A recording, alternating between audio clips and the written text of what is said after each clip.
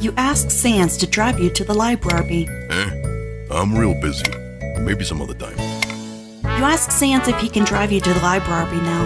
You know, you should ask my brother. Yeah, I bet Papyrus would be happy to drive you anywhere you want.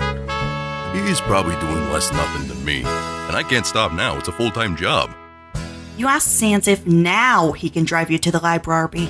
I don't know. I mean, I've got a lot going on. It might be better if you... Oh!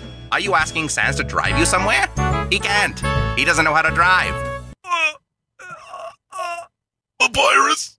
Why? Why have you betrayed me?